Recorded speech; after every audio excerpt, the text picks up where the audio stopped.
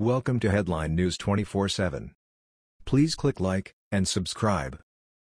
Photos caught leftists urinating on flags at Veterans Cemetery. Let's make them famous. Here are their photos. Let's make them famous. On Monday, George Gatteny was driving near the Somerville Veterans Memorial Cemetery in Massachusetts when he noticed a man pulling miniature flags from the ground in the Veterans Cemetery. Gatteny then saw the man urinate on the U.S. flags that he threw on the ground. George Gatteny took photos of the wet U.S. flags in the cemetery. George Gatteny got out of his car and started screaming at the vandals. Police are searching for the young leftists. Boston 10 reported. Somerville Veterans Memorial Cemetery is the final resting place for many who served our country.